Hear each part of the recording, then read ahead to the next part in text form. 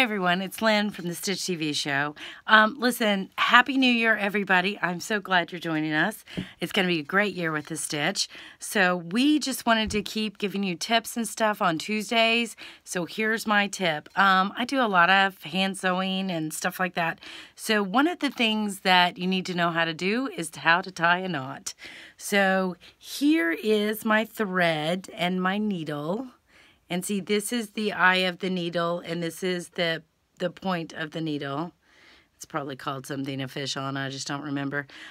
So what you want to do is you want to hold your needle by the eye of the needle with the thread, and then you are going to take the end of the thread that you want to have a knot with, right? So, and I'm going to line that up even with the eye of my needle, and I'm going to hold it, okay?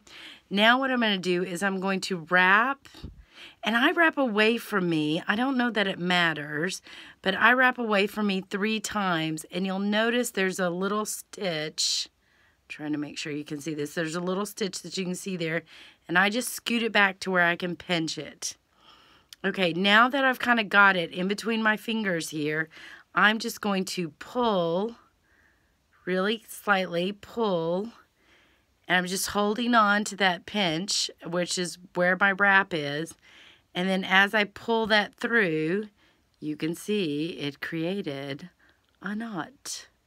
There it is, and that's how I make knots at the end of my thread, and it's a good solid knot. I think you can make them bigger if you wrap it more than 3 times. I think my just habit is 3 times, so that works for me, but that's how you do it. There you go. And you don't have to spit on your fingers.